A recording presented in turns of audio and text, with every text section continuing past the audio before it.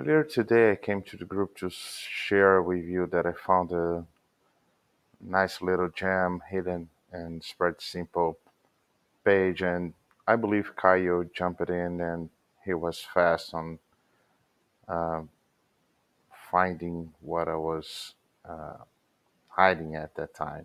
So here's the tool. This is in Portuguese on formula, and why this is such an interesting thing, and I explain you. If you're trying to have dynamic information, dynamic data on your Google Sheet, you may find like nice ways to do it, but this is probably the easiest one.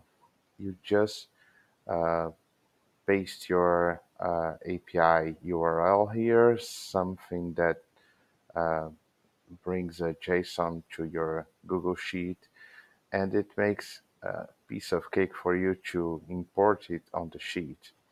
And maybe you don't understand exactly what it does, but it makes like a, a connection of a Google Sheet with dynamic data. So, for example, there is this address here that I will link later on the post. This is a repository of public APIs, so public information regarding lots of things. For example, if you want to have like daily cat facts, there's an API for this. It you don't pay for it, so this is like free, and there are loads of information that you can link directly to your sheets using APIs, and these are like any database and like abuse information regarding IPs and loads of things. So I found one that I found interesting. This is a Reddit API, and it's a sentiment analysis for stocks of the New York Exchange. So this is the address that we should use, and I'm copying it here, and I'll head back to the uh, tool that SpreadSimple provides us. Just pasted it here and check this flattened nested objects, and let's preview the data.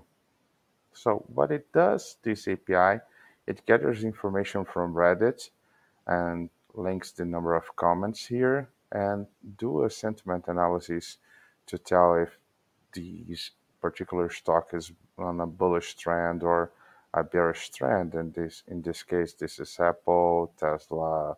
I don't know what GME is, AMC, that cinema thing. So if you want, you can link this directly into your Google Sheets. And this is exactly what I did. I just let me hide it here. Oh, sorry. I don't want to mess with it. So I'm sorry. Let's go back. I want to hide it because I'll explain this later to you. Also, I want to hide it. So what I did, I just pasted this equal import data and all this thing here on my Google Sheet. You see it here. And it automatically linked that API with these cells. So I have it uh, like dynamically linked to my sheet, and you know where this is going. So after that, I have been looking forward to a way of building dynamic images also. And since that duply thing doesn't work, I decided to find something else, and I found these fake images, please. And what it does, it allows you, for example, to uh, directly from a URL create an image with text. So in this case, this will create a 350 per 200 pixels image with the image text equals hello. So there we go. Let's try it. And there it is.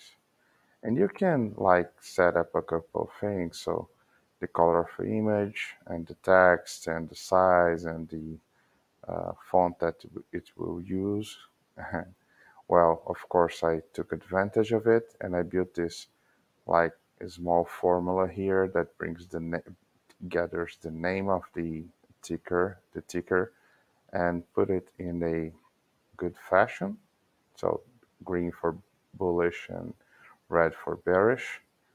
And I like just simplified a little bit the text here and threw all of this table, this simple table, into a spreadsheet, into SpreadSimple. And this is what I built in like, it took me like, I believe, 15 minutes or so, not much more than this. And this is ordered, for example. Here I'm ranking per score, but I could uh, use a like descending on who wins. And here are the bears. And you can have like uh, loads of uh, fun building these dynamic spread simple pages. And maybe this could help you to gather more leads or to do something interesting. So this is what I wanted to share with you. I hope you enjoy it. Use your tools. Take care. Bye bye.